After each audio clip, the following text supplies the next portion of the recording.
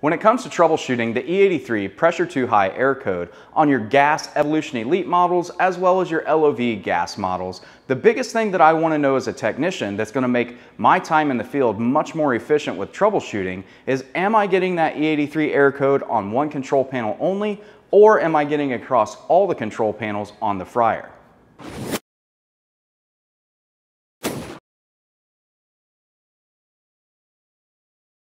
The reason this piece of information is important because this is going to determine which path my troubleshooting goes down depending on what situation we have.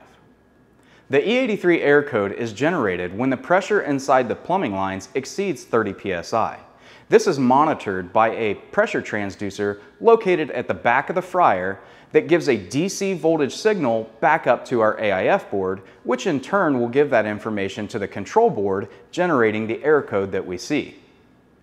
The one thing that we need to keep in mind when it comes to troubleshooting this air code, whether that air code is on one control or all of the controls, is the number one contributing factor to this air code is if the filter pan assembly has been put together incorrectly or if they're not using a filter pad at all. What happens is those filter crumbs get through the filter system and then they get caught in one-way check valves within the filter system, causing the E-83 air code. So now that we know the components involved with this air code and also the reason behind it with the crumbs, now we can talk about the two different troubleshooting methods and what that's going to look like.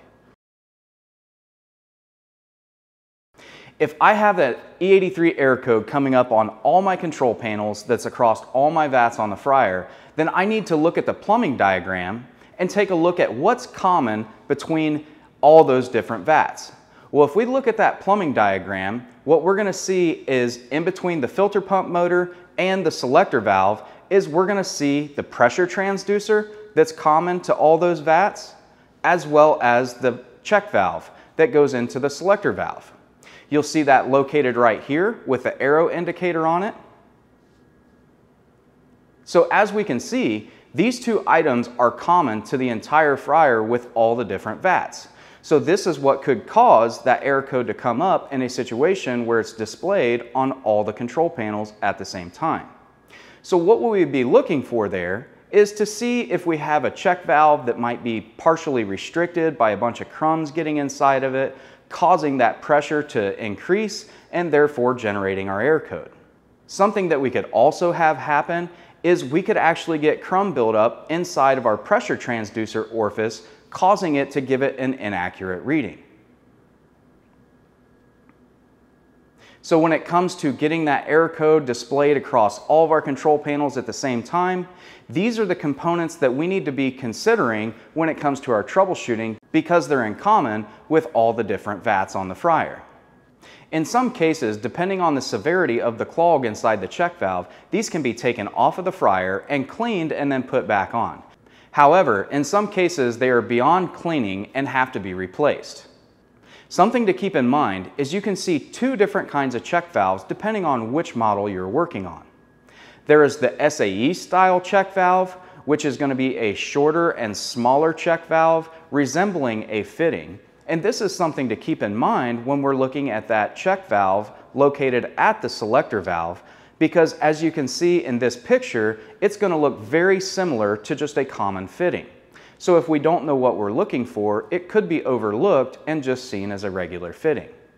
However, when we look at this much longer style on the regular setup for check valves, you can see that this one will be very obvious when looking at it on the fryer. Keep in mind, you could see either one of these style check valves on the gas fryers that you would be working on.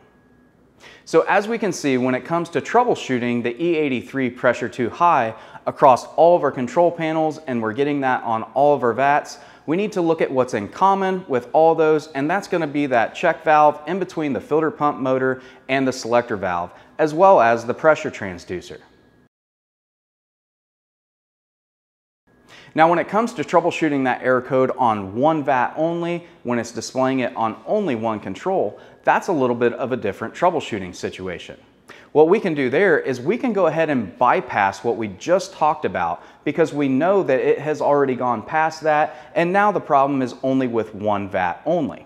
So what we need to keep in mind there is if we look at our plumbing diagram again, what we're going to notice on each one of our fry pots is we're going to have a check valve located at the bottom of that fry pot. And with troubleshooting this error code on one fry pot only, this is the check valve that we need to consider being clogged and causing that pressure to go too high and generate that error code.